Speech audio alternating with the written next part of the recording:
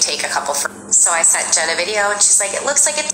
If you're pressing on the perineum to support a bowel movement, that sometimes signifies prolapse. It's actually sometimes what we teach people to compensate, to provide that upward support as they're doing some gentle bearing down with good breath technique and with the stool.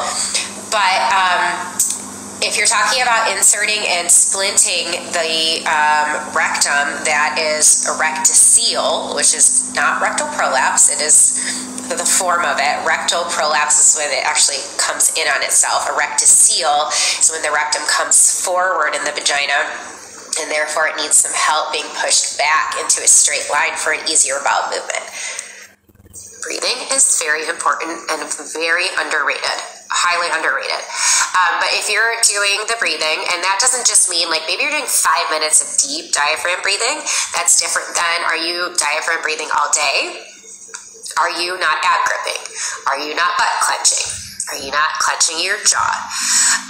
Are you able to inhale, lengthen, exhale, contract, inhale, go back to lengthen? How are your bladder and bowel habits? Are you straining to push out pee or poop? Are you hovering over the toilet?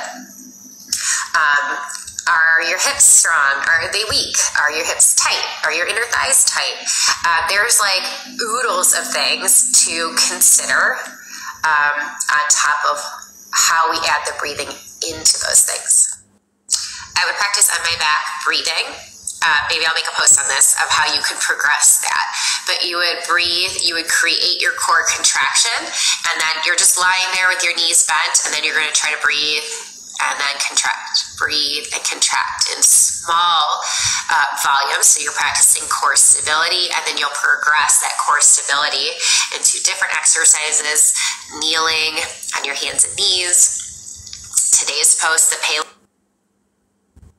press, is a really excellent one to practice a neutral spine with a braced core in, and many, many more.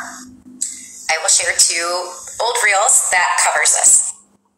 The key to training your lower core is these 3 tips. This is best done lying on your back first. Find your bony hip points and move your fingertips inward over the muscles of the lower core. Use one of these verbal cues to create a visual within your body.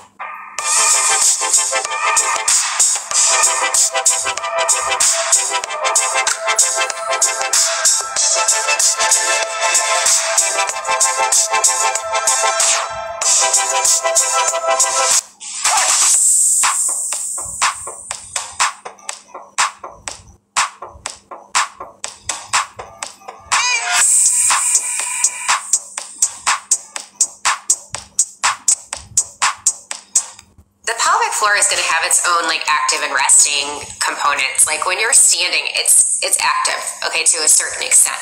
The point is to not be like actively like lifting and holding it up. That's not necessary during standing and certain activities. So the resting activity really should go with your breath.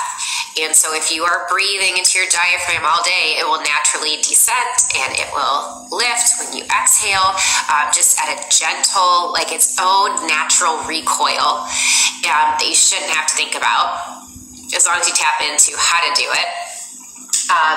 And then when you're doing certain activities, you're going to want to be aware of how it's coordinating during those activities with it. Okay, let me try to get into my normal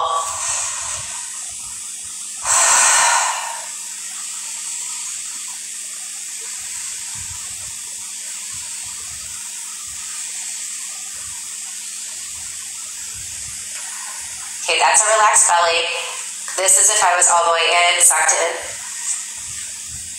And this is if I'm middle of the road. So when I find myself ab gripping, I'm like a little bit like that.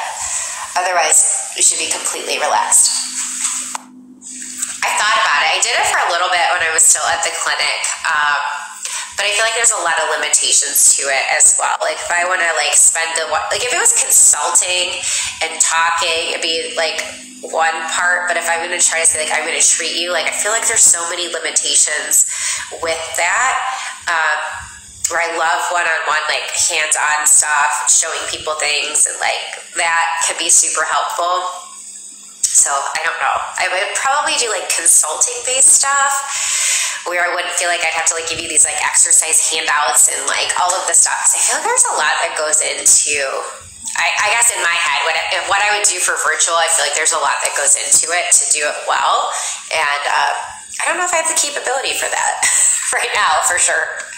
So if you're going to like rehab specifically, they would probably have you doing something.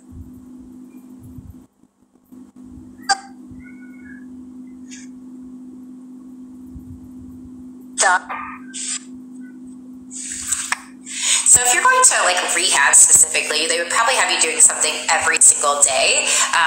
If you're talking about like once you've reached your goals, my thought is just that like you're always in maintenance mode for something, because if we're not, you know, exercising to maintain, then we're going to, you know, slide backwards. But also in the sense to kind of get out of the like mindset that of like pelvic floor specific